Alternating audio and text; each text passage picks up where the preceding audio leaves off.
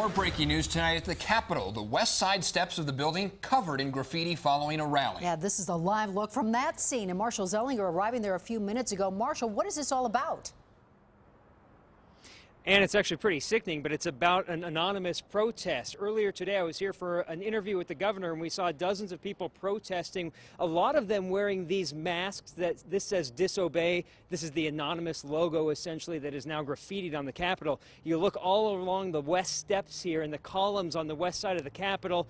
Graffiti basically on every column. To the left side, there's profanity that we're going to avoid.